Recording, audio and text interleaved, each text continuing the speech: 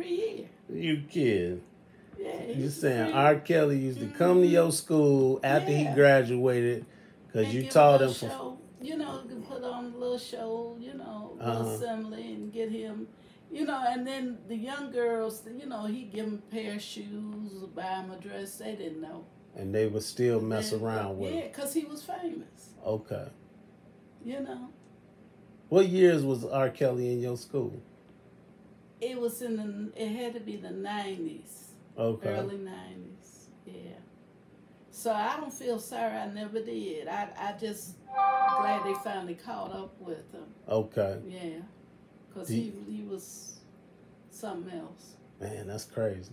Yeah. So do you know of little girls that messed around with him that just didn't come out and be in the news? Yeah, because they were scared and then they were embarrassed and then they had gotten older. Yeah. So they didn't want to be, you know, some of them didn't want to embarrass their family and whatnot. Okay. Because, you know, you have a little 14-year-old girl, you know, she may still be playing Barbie and whatnot. Yeah. And then she gets hooked up with this clown, you know. Yeah.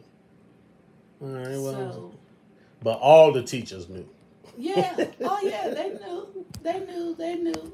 All right. And then when he got, like I said, when he got famous, he wanted to pay people off. And some people were paid off. Okay. Not to say that, you know. Yeah. All right. Well, so. that's what it is. Yeah. All right.